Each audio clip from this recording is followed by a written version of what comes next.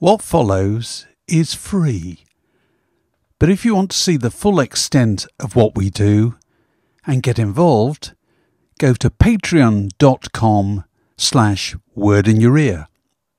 Now, on with the show. Word in Your Attic, a Zoom with a view. Well, welcome to another instalment of Word in Your Attic, and it's fantastic to be joined by somebody who you'll know of course, from the beautiful South and her albums and tours since with Paul Heaton. And I've just discovered a really fantastic review of their new record. It says, the singers dissect the pitfalls of domesticity with the sweet soul chemistry of Marvin Gaye and Tammy Terrell. It's the great Jacqui Abbott. Jacqui, isn't that a lovely review? It must be so nice to read things like that. It is very nice to read things like that. It really is.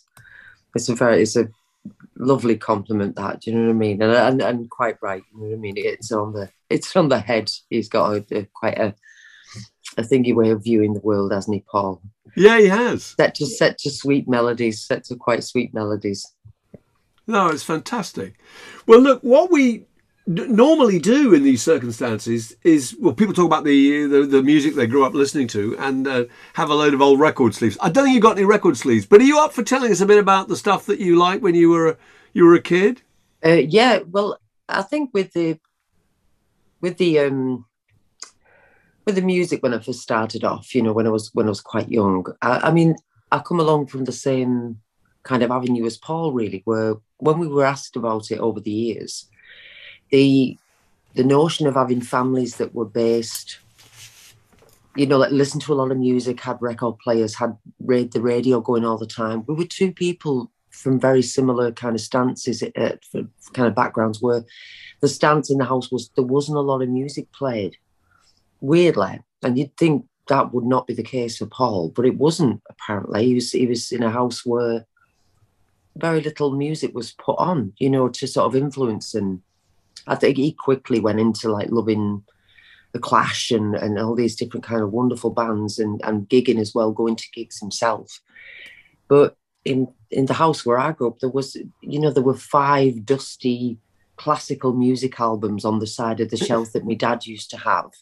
And this is Merseyside, isn't it? In right? Merseyside, yeah. And they were there for years. And when I said dusty, I mean dusty. You know, they were like really, they were a thing that unplayed. Well, you know, we didn't have a record player. That's another thing. We did not have a record player. So literally no record player. No, no record player. A big thing in our home, we veered to the film side of things over music, and I think music featuring a lot in films was that's the only time you really picked up on, you know, quite iconic soundtracks to films. You know what I mean? If you watched a film, but every Christmas and if a good film came out, my parents would always say, sit down and watch this. It's a cracking film. Sit down, watch this film. It's so good. And they were all like, you know, black and white films, you know, really classic films from the 70s and then the 80s. You know, they'd sit and say, you should watch this. Now, a lot of films did have some iconic music in, but in terms of hearing it round the home, it was never really done. And it kind of surprised me when Paul said we were the same as a kid. Really? You know, and you would think it would be very different for Paul because of how much influence music has had over him, certainly his writing. But I think... So did you hear things from the radio or yeah, just see it, once I got to, you know, like early teens and late into the 9 and 10 era, like 11 years old, you just have your mates and who were like loved particular bands. I loved Duran. Right. I fell into the Duran camp over the Spandau Ballet camp. Oh, right. Oh, yes, a very fiercely contested war. So which member of Duran was your favourite? John Taylor. There you go. Well, that may have been... Yeah, Dave and I very much promoted John Taylor, didn't we, when we were at Smash Hits? I can remember the first pictures of Duran coming in and us looking at them on the light box and going, which one's the hunk? It's How about this guy, the bass player? We'll put him on the back page and see what happens. When we very, very early on, the height, the peak of liking him, my parents used to go to Blackpool every year. For my dad's a pigeon racer and still is. Wow, wow. brilliant. Yeah, he's a pigeon racer and he still So is. what, released them at Blackpool? And No, there was a function every year, you know. Oh, I it's a very, see. You know, like Okay. for all the birdmen, as they Yeah, called them, right. The birdmen. the Brilliant. birdmen. And they go there every year. And one of the years when I was that young, when height of Duran, you know, kind of mania, they brought me a mirror back, you know, like just a mirror for my wall, and it had John Taylor kind of etched into it with thing, and then the rest you could see, you used to put your makeup on with it, all in my early teens, you know. And my brother was so upset with me one time. He'd been to was he away at college? And I'd snuck in and played his record player and broke it.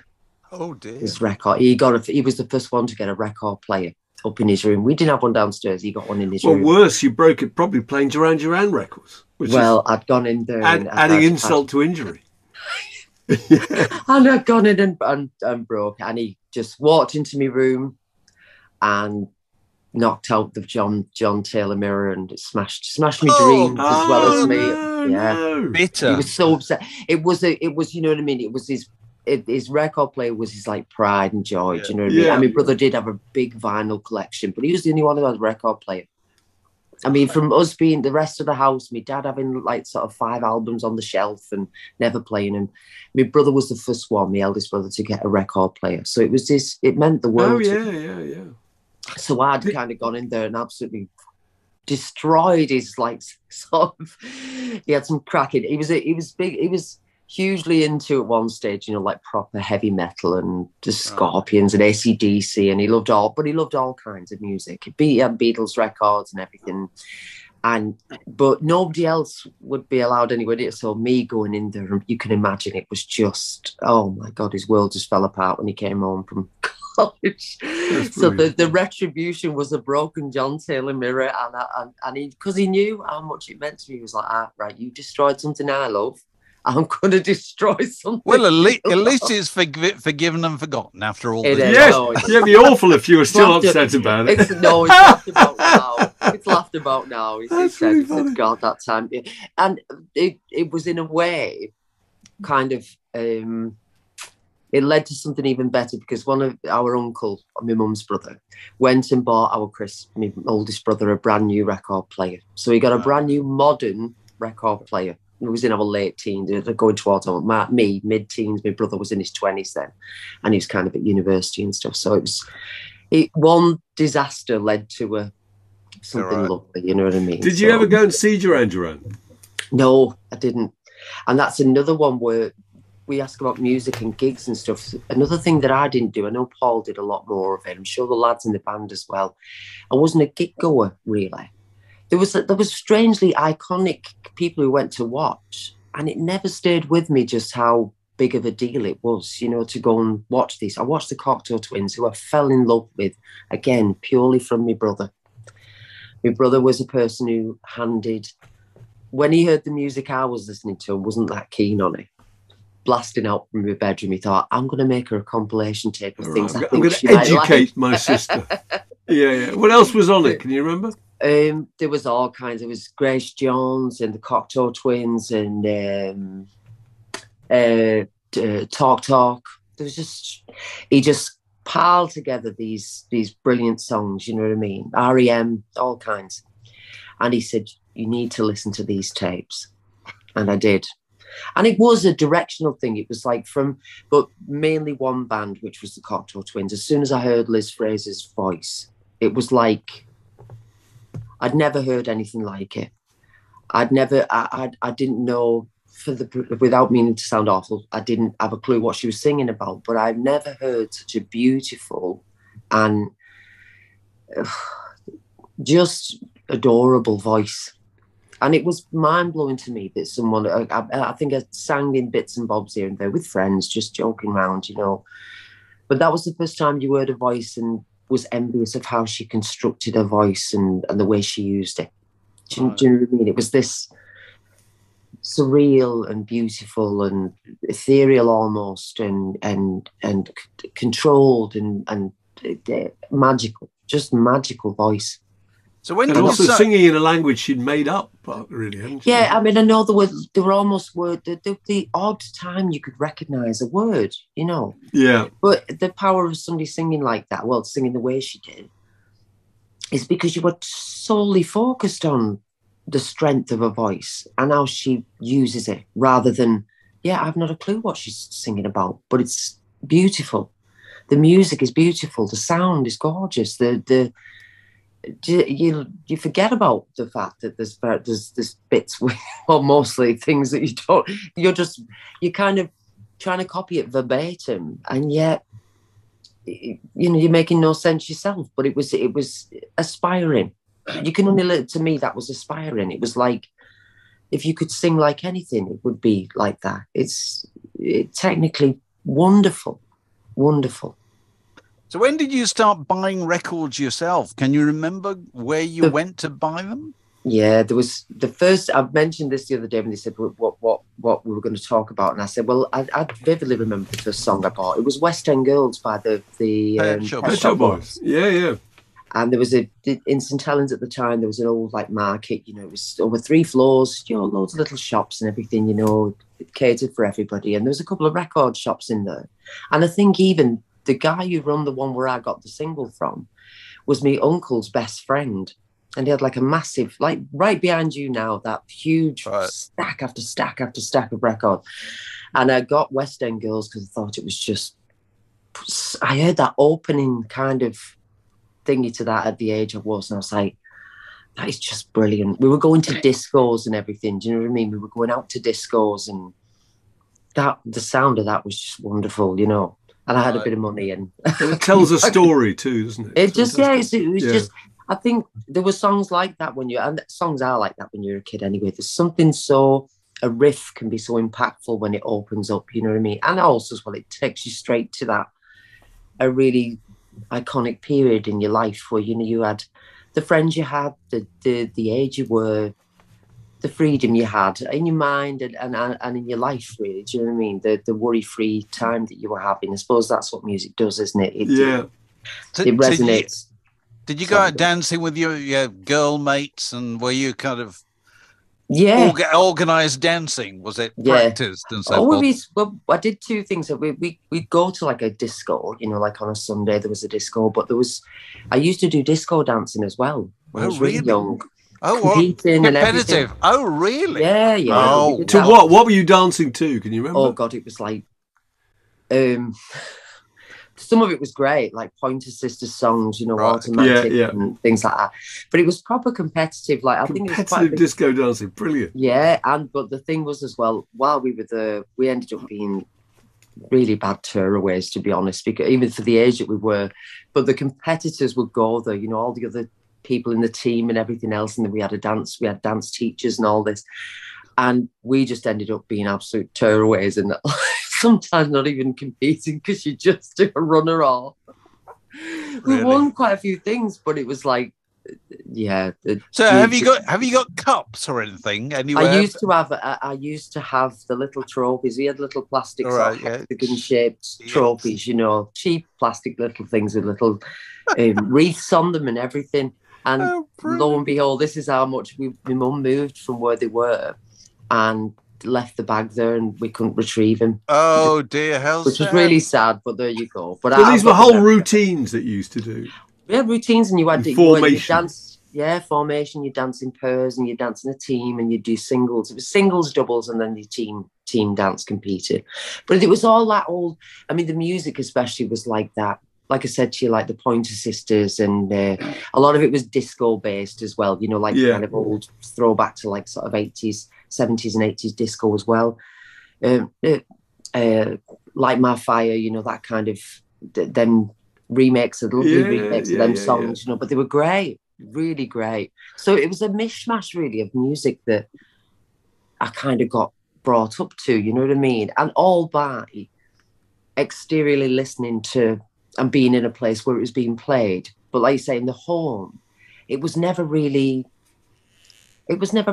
present, you know what I mean? And radio wasn't really present, which is, I don't know, it did make a difference because I think the notion of films to us was everything at the time.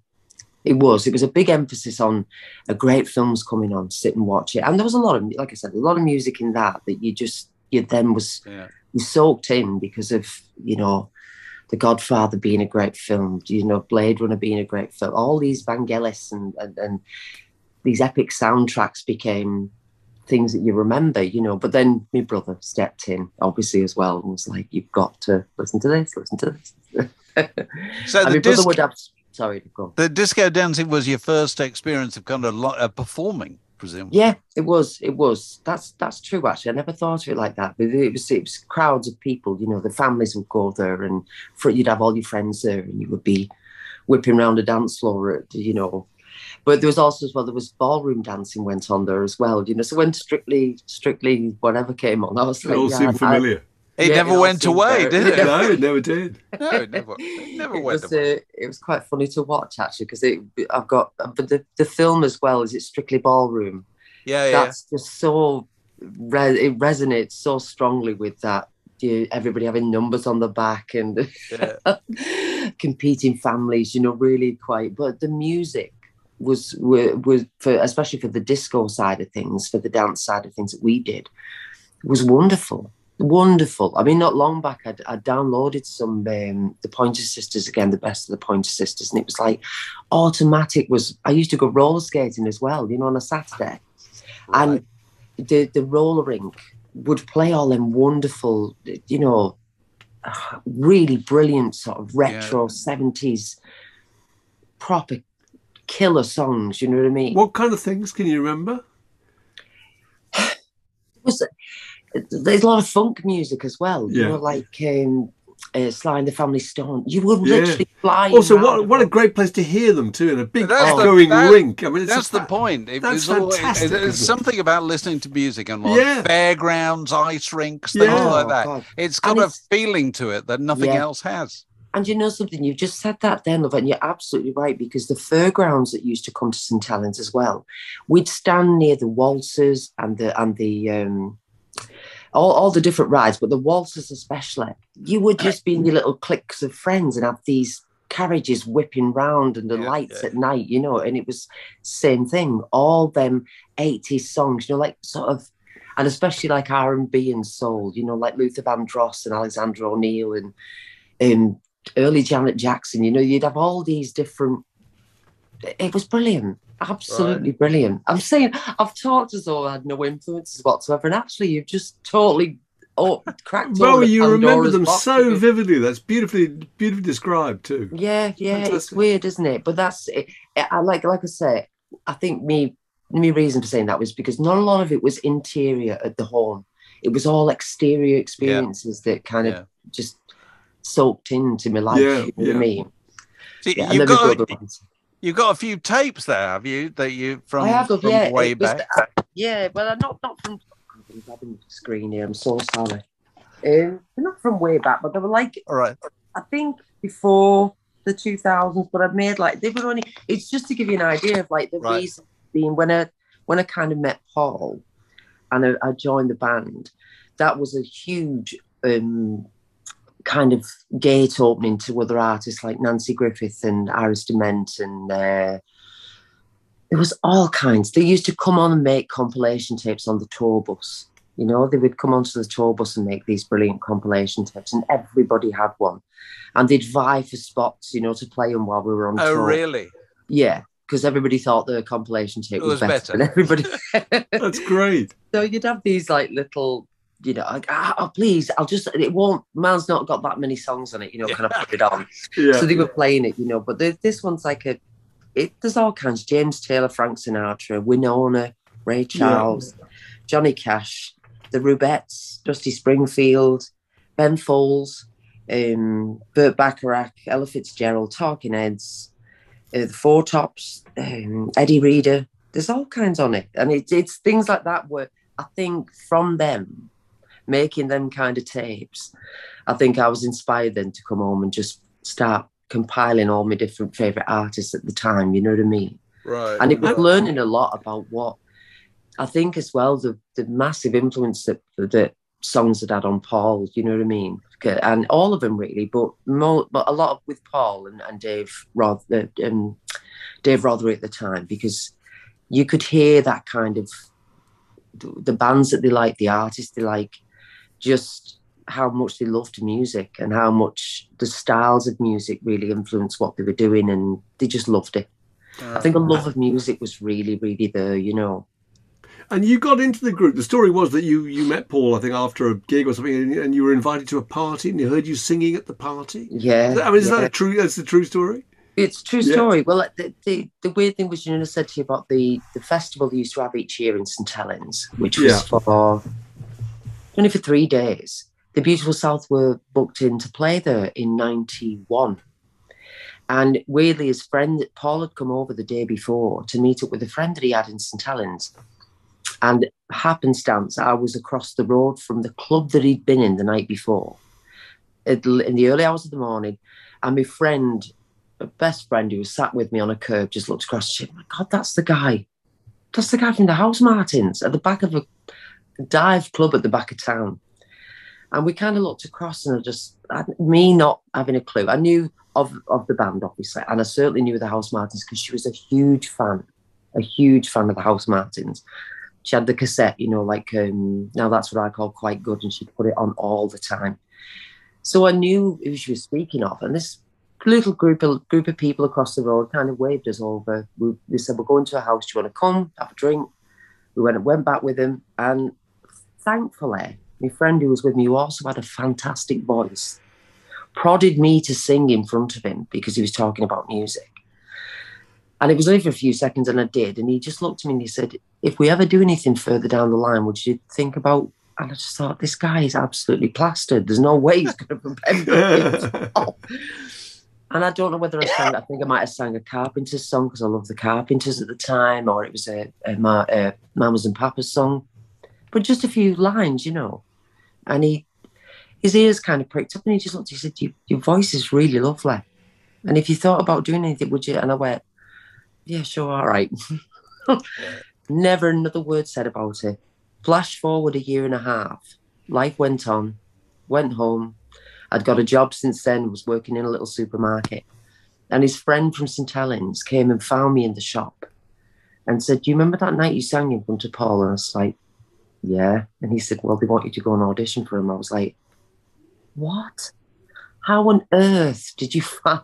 One, how does he remember me? Second, how on earth did you find me? It was just, it was a series of bizarre and fortunate events that just led into me to be where I was, him to be where he was, and the rest, as they say, is history. It's a movie. That's a movie. It really is. Sorry, it's Absolutely the key detail is the supermarket, because we're all envisaging the supermarket. I know.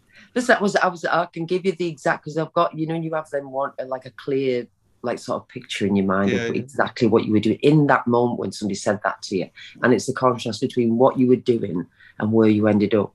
I was down on my knees with a bag of spuds, throwing spuds onto a shelf. Seriously.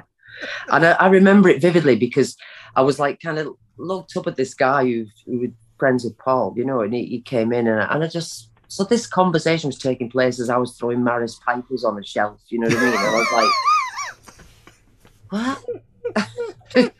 What? And I, honest to God, I walked in the back of the shop to our floor manager and jokingly said, and he was like, "Have you finished?" You know, real taskmaster, whatever. And he was, you know, everybody needed to do.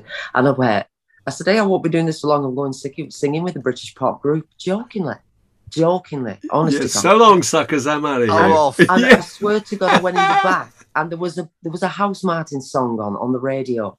And I just went, "I'm going singing with these." And he went, "Get back to work." And I just went, "Oh my God." That's a fantastic story. Honest to God, you couldn't, you know what I mean? You think of stories and you just go, that is just crazy. Crazy. So how long ago is that then? That was in 91. Right. I think I joined officially in I joined officially in 94. I started playing, like going down singing with them as a kind of session, like doing the first album where there was a session singer kind of, in October 93. So I would have just turned 20 in November of 93. So I started when I was 20, really. Incredible. So, and I'm 48 Can now. you remember any of the bills that you were on in the early days? Well, the very first things, you know, the kind of earliest stuff that we did, the very first things that we did, you know, and everything was new to me. You know, this band had been going for a while. Certainly Paul had with the House Martins and the Beautiful South. I was kind of dropped into things where they were saying the first ever gig was going to be in Middlesbrough. And they were like, it's fine. It's only 650 people. Well, that to me was like playing Wembley Stadium. I was like, it's a lot of people. That's a huge. Well, no, to me it was. I'd never done anything. I'd never performed in front of anyone in my life like that, and I certainly never sang a full gig. And it was just all totally new. So to them, it was just like a little drop in the ocean. You know, it was this thing of, it's fine. It's only 650. I was like, are you kidding? I'm terrified, absolutely terrified, and. We did it, and it was like kind of a little warm-up gig before we started the tour, which the next night was in Liverpool at the Royal Court. And I had all family there, so it just kept getting worse. It was like the first one was frightening enough, but then to have all my family saying, we're going to be there, and I was like, oh my God. That doesn't help, does it? No. Oh my God, I must have been shaking from head to toe. But one of the lovely things I remember about that very first gig, in the Middlesbrough, you know, my parents drove across, and I was nervous, obviously terribly nervous. But my parents, who were kind of at the side, this little door at the side of the stage, I'd lost my dad, you know, I couldn't see him, and I kind of went to my mum and I said, "Where's my dad gone?" And she went, "He's in the toilet throwing up." I was like, "Oh, bless him." She said, "He's so frightened for you. He's actually," and it's not like me dad. It's not like me dad to feel nervous at all, ever. And she said, "He's gone to the bathroom being sick." Oh, and I'm like, that's quite touching. But nervous on your behalf. That's a different she thing. said he's terrified. He's terrified. That is, I can imagine it. Yeah. Really. He said he's disappeared into the bathroom and he's being sick. I was like, oh, but actually it made me worse. I was like, oh God, if he's frightened, oh my God. Yeah, what should I be doing? It's not as if he'd watched you doing it, singing live on stage since you were 12 or whatever. He would have got used to it. No, you're straight in the deep end. He must have thought this won't work. 0 to 60. I was terrified. It was just, I mean, and I think the next night, the following night, the official one, where all the family the rest of the family were there. My mum regaled a story back to me. She said, one of your aunties, my Auntie Marion, was driving her back from Liverpool and she had to stop the car because my mum threw up. It was like, oh my God, we're a family of complete nervous wrecks. Yeah. So it was, but it was. Did you feel terrible for putting them all through all this? I know. It's going to be nerve-wracking. But again, it was one of them where it was a case of going from no experience whatsoever to the absolute unknown. And I think definitely for my family as well was just, what the hell? Absolutely. How do you cope with this? You know what I mean? But yeah, all the lads have been doing it for so long. But in that, you got this thing of, and to this day, it's lovely having family there because they all love it. And they all just, the atmosphere, they've always loved coming and just the crowds and everything. My dad just loves it because he gets free pints off everybody. Or we went through a spell where if we were in a venue across the road, I think I was on about this today, one of the gigs we did in Bridlington on the very first tour with the Beautiful South, some of the lads in the pub clocked who he was. Well, kind of clocked me, but then they kind of turned about, who are you, pal? You know, and my dad was like, I'm the father. He must have had about 19 pints lined up for him, you know, from punters who were buying him getting drunk. Yeah. But it's one of them where, you know, we talk about music kind of as you grew up. I mean, for me, Dad, he's always loved music. And I think he missed having like that kind of thing, you know, albums everywhere and a radio being on, and because they listen to music now and they just adore it. Right. And my mum loves all the old, you know, Ella Fitzgerald and old jazz music, and I love jazz music now as well. You know, it's. I think it's something that if it's not been there in your life, and actually secretly it moved you, and you wanted it to be, you know, present in your day, even if it's all but once or twice, you know, once they start hearing it, it's a wonderful thing, isn't it? You know what I mean? It's like, I love listening to albums now. I think it's great. I put music on it for my mum because I absolutely know that she What's loves. the greatest record ever made, greatest album ever made? To put you on the spot. An absolute favourite that's never let you down. For me, for you. I think I feel awful saying this because it's almost like a cop out, isn't it? Where you say there's been certain ones that I can still listen to something now that is new and is wonderful, and I'll just hammer the thing for like over and over again because I love it. I love anything by Mogwai. Now that's another choice. Mogwai I've always adored. Talking Heads I've always adored. The Cocteau Twins. I would actually say Bluebell Knoll for me by the Cocteau Twins has been my favourite. Bluebell Knoll.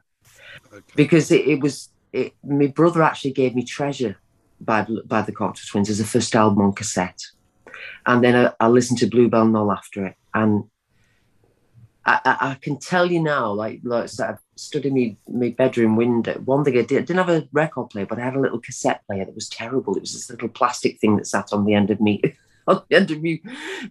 set of drawers in my room, you know. And the vision of out my window overlooking towards Wigan, over St Helens and the hills towards like where Wigan was beyond that, which I thought was the end of the world. I thought you couldn't go any further. It's like it stopped.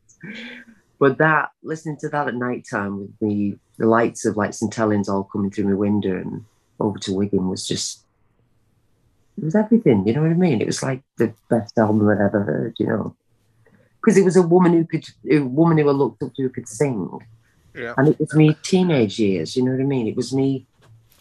It was just a window into somewhere where it was lovely. It was like an escape, you know. And certainly an escape listening to somebody you admired and a voice that you kind of revered and thought if you could sing like that, it would be incredible, just incredible. I loved and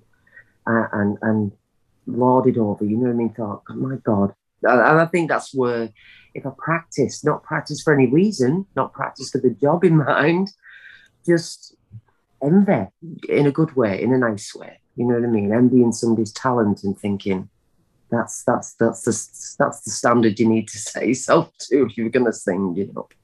Let's talk a little bit about this. This is your new record. It is yours and Paul's. Tell us about this. Well, it's the fifth one. I can't believe it, and we weirdly, and it's a wonderful thing as well because the previous album that we'd done, not to jump back a bit, but the previous one was right smack bang before lockdown kicked in. And it's kind of faded, the memory a little bit of it now, but only because of what happened. It was so strange and surreal for everybody. But this now coming out of it can be enjoyed more because everybody's freed up a little bit and we're all getting back to normal again. So it's felt even nicer doing another one. Do you know what I mean? Because we know that things are moving along a bit better. And there's a track on it, in fact, isn't there, about I Ain't Going Nowhere, all about not being able to travel because of lockdown. Yeah, so it's great hearing those, like, you know, when we've gone in to rehearse everything and you get these real nods to what's going on at the time, you know. And it was a brilliant thing to actually sing as well, you know what I mean? Because I think we all have a little, well, me and Paul, obviously, we have a pop at each song, you know what I mean? Or some things are clearly defined, you know, you'll say, this is you singing this is me singing that. So hearing them things back and going, you know, my family and friends, da, da, da, da, da. It's all like, well, I ain't going nowhere this year. And it's so like, yeah, everybody was just like, we're all here, we're all stuck, we're all just doing the same thing, and it was so hard for everybody. I know it was a strange and surreal time, and so I'd like to say the previous album had not quite nowhere near that sentiment of we're all stuck. It's so difficult, but this one now has got the throwback to it, which is even stranger, but in a way, that's what makes it all a happier thing to know that we've come through that, we've come out of it, and it's a good thing to listen to. But there's the odd song in there like Still, which is a really touching song that Paul went into about the birth of a child, you know, and So there's some poignant stuff on there as well, and it meant a lot to Paul to sort of have that written. And it's nice to know that this one can be immediately kind of promoted and put into the public, you know, the public eye, really, and we can go and talk about it, and we can meet up with people like yourselves and just be a bit more open about it, rather than just absolutely the world just turning on its head, you know what I mean, which it did, you know what I mean. It was such a sad time, you know. So well, it's fantastic. And you're touring this, aren't you, in November? Is that right? When you start the tour? The tour starts at the end of November, going into December. And there's numerous places. We're going to up to Scotland, down to Portsmouth, I believe, London, Wales, north and south, Sheffield, Birmingham. There's numerous places, but it's nice. It's always brilliant to go out touring. It's wonderful, wonderful. And it's lovely to see the response, and it's lovely to have people come out. We have the nicest people coming to watch us. They're really supportive and really nice, you know. So it's great. It's great being out on tour. Okay, well fantastic. Look forward to it. I mean, lovely talking to you. Word in Your Attic, a Zoom with a View.